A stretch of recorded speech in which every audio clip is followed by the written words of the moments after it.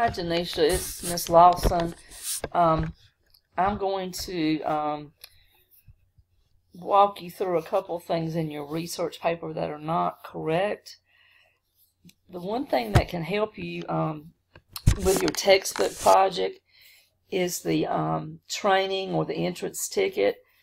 Everything in that training is actually done in the textbook. So if you've completed the training, you've done all the things that they're asking you to do already for the textbook assignment.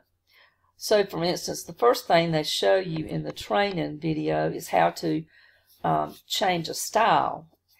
And one of the first things you have to do in your textbook project is to change a style.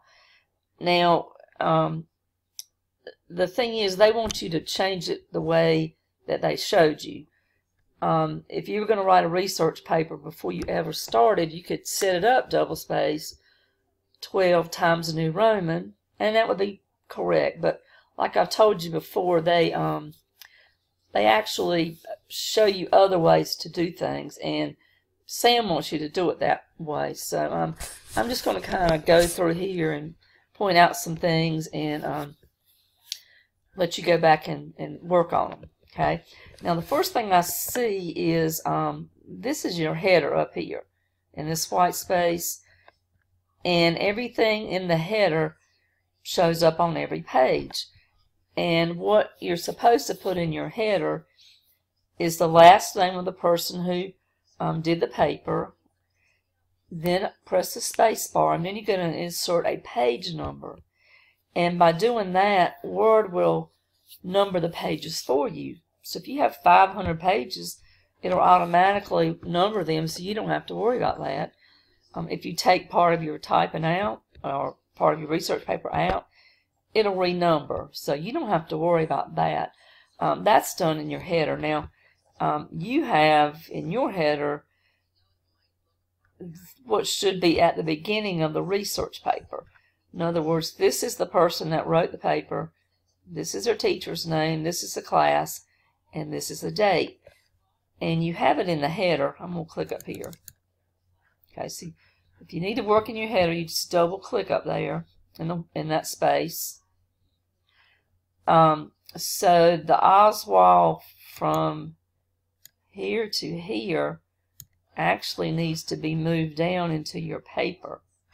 The only thing in your header would be the person who wrote the paper, which is Oswald Carter, but you use his last name, spacebar, and then you're going to insert a page number.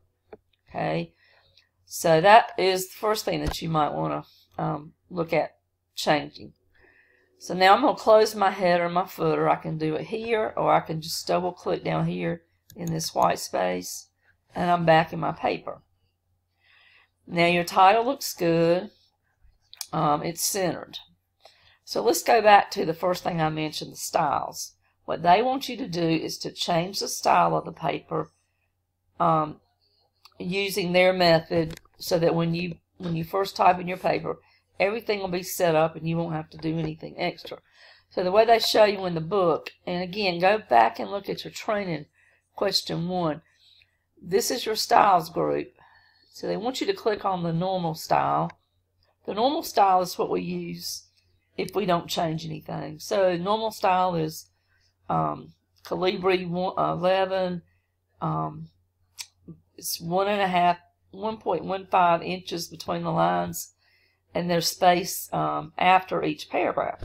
So I'm going to go in there and right click on normal, and I want to modify. So you're going to set yours up like a research paper. So we want it to be Times New Roman 12, 12, and we don't have to worry about the font color. So let's go down to the format and change our paragraph. Click on that. It's going to bring up another box. Now here you want it to have no spacing after your paragraphs. So you want to make that 0. Tell it OK. And whoops, I forgot to change the double space. Go back to paragraph. The line spacing should be double, which you have that. So OK, OK. All right. Now what I probably should have done when I did that, I probably should have highlighted the whole research paper, because you've already done most of it. So let me go back and do that real quick. I'm going to highlight everything. And then I'm going to go normal, right click, modify. Times New Roman 12. Go to format, paragraph, no space after, and double space. Tell it OK. And let's see if it changed anything. Just me looking at it, because I know what it's supposed to look like, it's obvious to me that the lines between the paragraphs, there was a little extra space. So if you would go back and look at it, it's just a tiny bit of space that has actually been erased, and this is the true double space.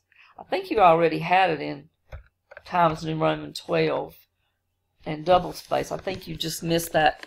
Remove the spacing after the paragraph. Okay, so the heading looks good. It's centered.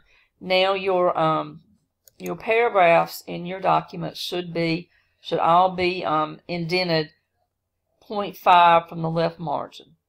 Now you can do that by doing tab, and it works fine. But the book wants to show you a new way to do it. So I'm going to highlight all your paper again. Okay. Oops, too far. Now I'm going to use the arrow, I'm going to use the little buttons on the ruler to move it over. Now, you did it perfectly right here. You did that great. That's called the first line indent. I think what you might not have done, see, this one is too far over. It's not at the left margin, all of this. I think that's at the left margin. So, first of all, I would click on Align Left. Well, that didn't fix it. Let me see what this is set. Oh, what's happened, you've set a tab stop right here. You just click on that little L and drag it into the white space. And also right here you didn't do the first line indent, but you actually drug both of them over. What you need to do, just the first line. So let me highlight all this again. I'll just do the whole paper. Drag it over to the beginning of the gray. It was a little bit too far, wasn't it? Let me undo that. Okay. So I'm going to drag all of this back to the yellow part, and I'm going to go, and you got to be careful to just move this top part of this little thingy here. I don't know what it's called. Move it over 1/2 inch, and you should have a 1/2 inch, or the first line indent, which is a 1/2 inch, and so you've got that. I think though, let's see, this is, you'll have to go back in your document now and change all this, because I'm working from your corrected one. Now somewhere up here, where did I see that it was too far over on in the gray? Maybe I didn't see that. Maybe it's okay. No, see right here, I think I drug this a little bit too far.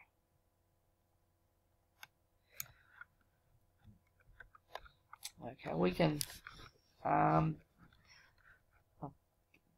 it might be over too far. Maybe it's just the way it looks on the page. But anyway, that's how you do the first line indent. Just make sure you only use that top little pointer thingy. Okay, so now it's looking right. You've got double space, Times New Roman 12, first line indent. Your citations, let's see if you've got a citation. Okay, here's one. A citation is when you actually enter a source. Okay, let me go. Let's see. Before we do that, let me show you how you do one. I'm going to practice with this sentence right here, which I don't think you have a period right there either. Okay. I'm just going to pretend I'm going to insert a citation right here. And it's going to be a book. So I'm going to click on References. I'm going to go to Insert a Citation. I'm going to add a new source. Now, this is not in your textbook. I'm just using this for an example. Let's do a book. And I'm going to be the author. And it's dog. 2000. Oops. 2000. It's supposed to be 18. So what you're going to do, you're just going to fill in. I hope you can type better than I can. You're going to fill in these fields. And hopefully you do a better job typing than I do. Be careful when you fill in these fields. If you misspell something right here, spell check will not catch it, but Sam will. So I'm going to click OK. And if you notice, there's my, it's called a parenthetical citation, which just basically means the person who you are referencing, you just put their name goes at the end of the information. Okay, so I'm going to undo that because you don't have me as a person. I think you need to go back here though and put a period. I don't see one, so that might be part of your problem. Now here's a citation that you put in, so let's click on it.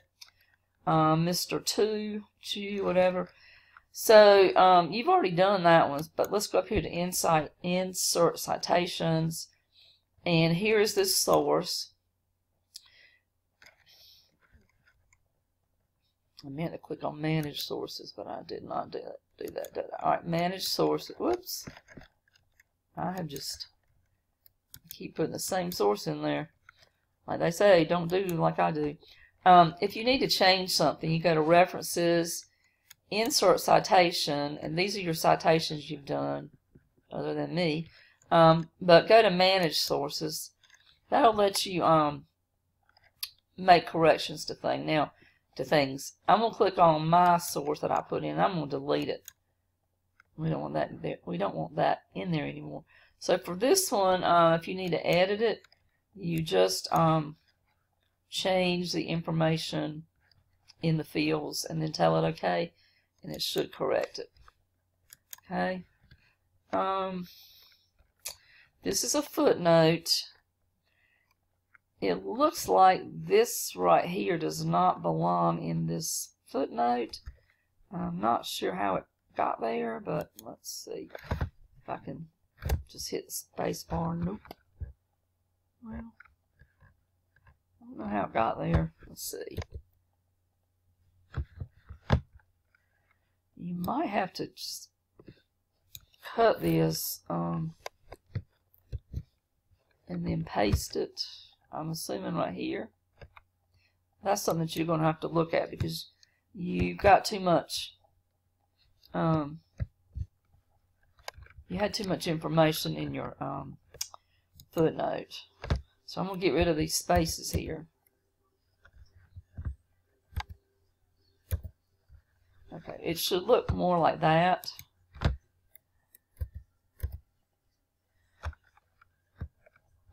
You do need to move this over to the left margin. And again, I think it's because of this right here. Just drag it all to the gray area. And then it has to be first line indented.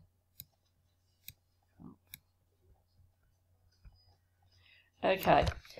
I'm getting ready to run out of time.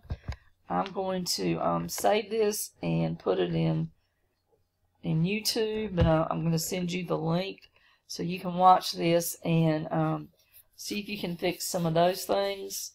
And then when I see you in class on Monday, I can help you with more specific things. Okay.